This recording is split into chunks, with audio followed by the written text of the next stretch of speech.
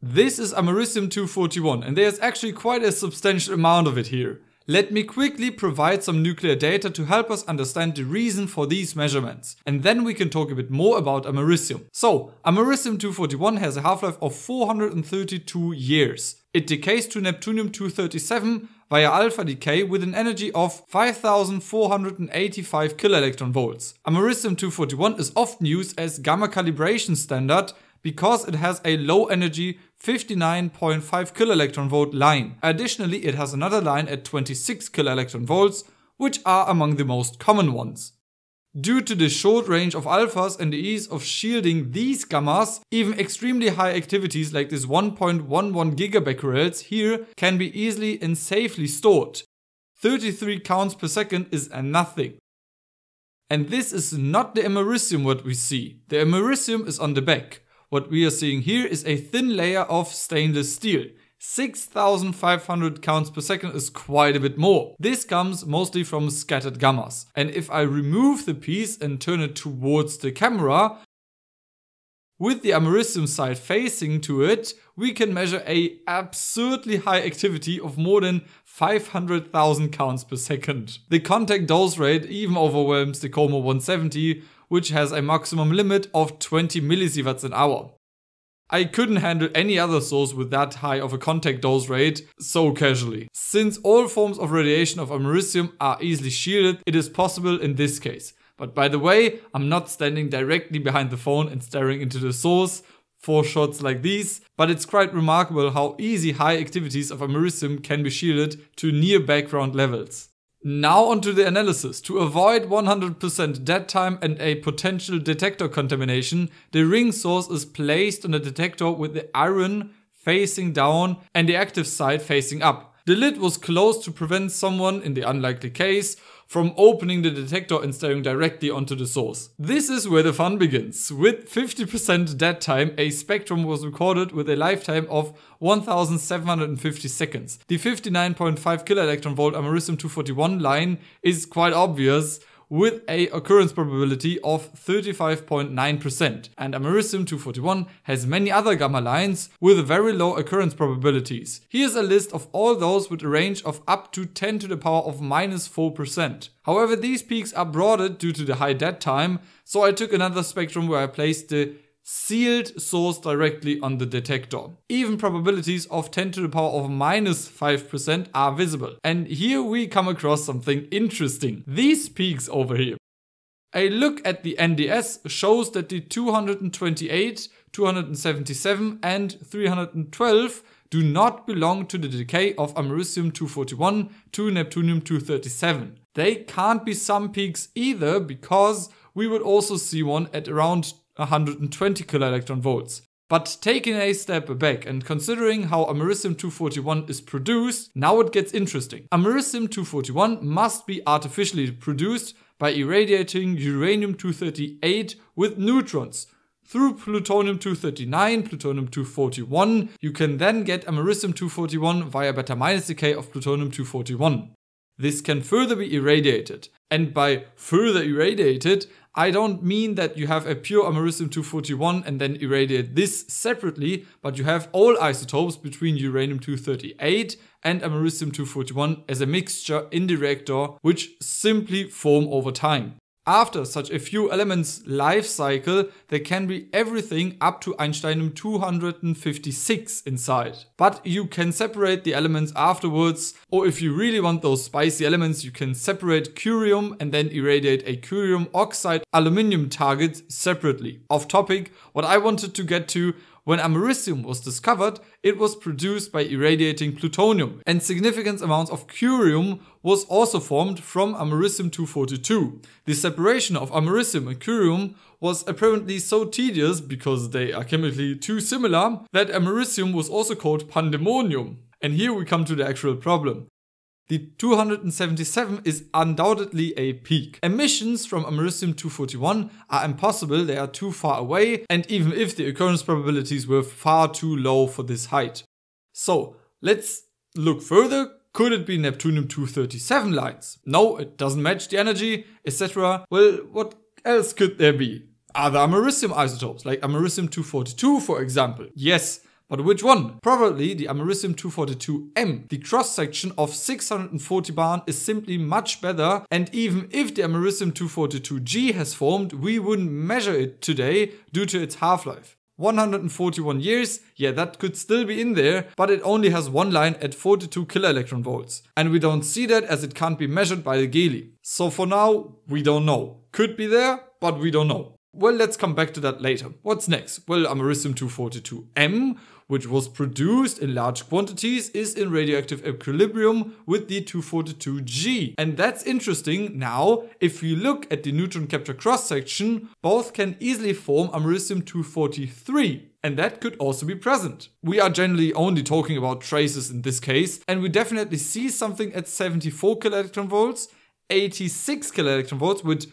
0.346%, and at 117 kiloelectron volts with an occurrence probability of 0.56%. So that fits. Very nice, low traces, but it's in there.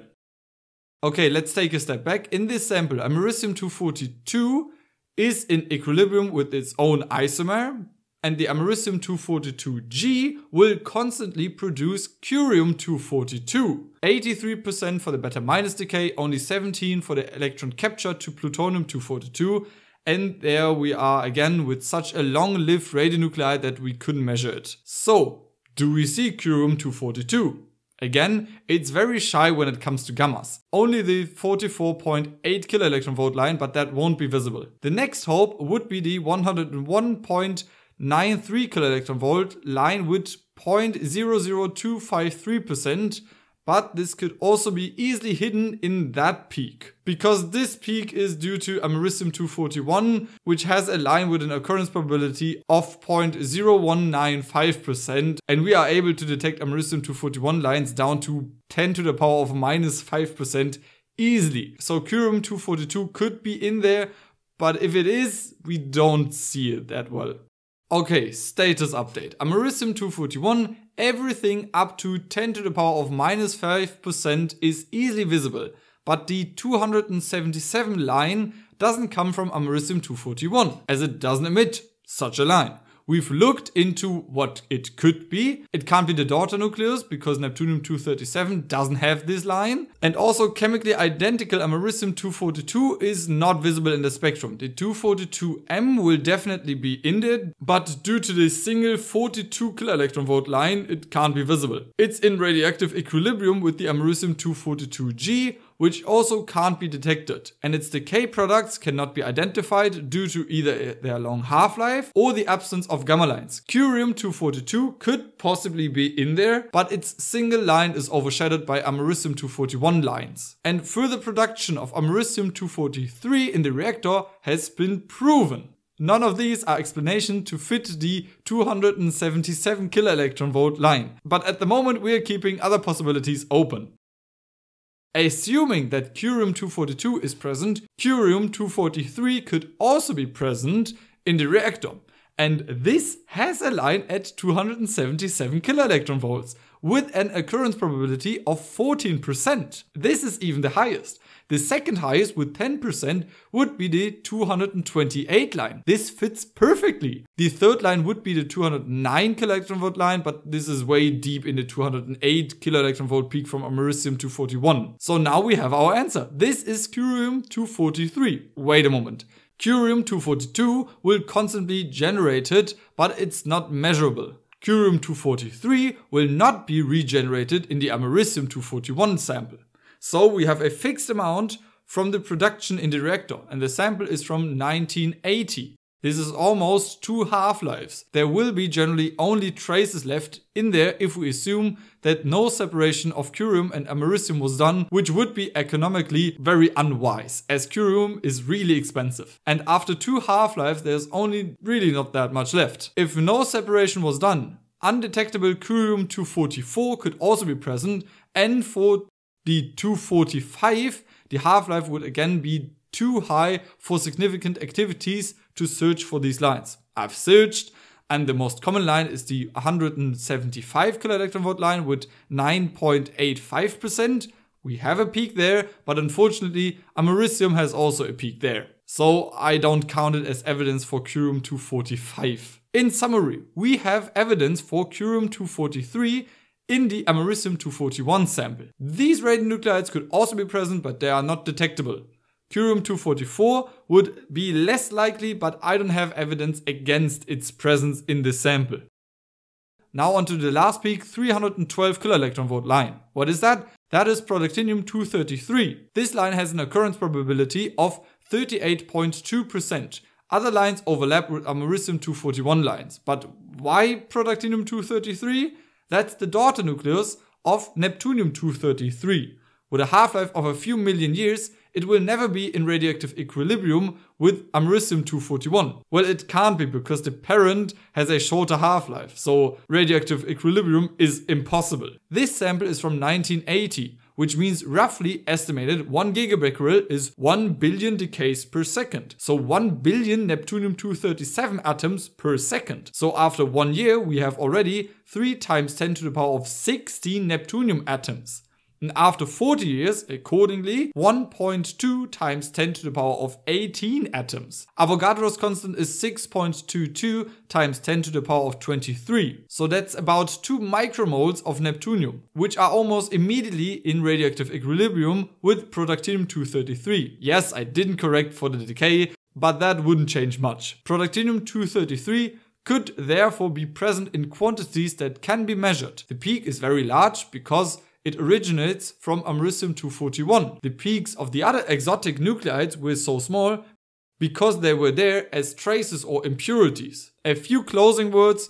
As already mentioned, Curium is quite difficult to separate from Americium. Industrially, they are separated using cation exchangers. You can still separate the individual elements quite well from each other, but since Curium is so much more expensive than Americium, I can well imagine that only minimal traces of Curium are left in Americium and the focus lies on having highly pure Curium rather than the other way around. A special thanks goes to the Working Group of Analytics and Fundamental Nuclear Chemistry from Dr. Erik Strupp and the Division of Nuclear Chemistry at the University of Cologne, and to my Patreons. With that being said, goodbye!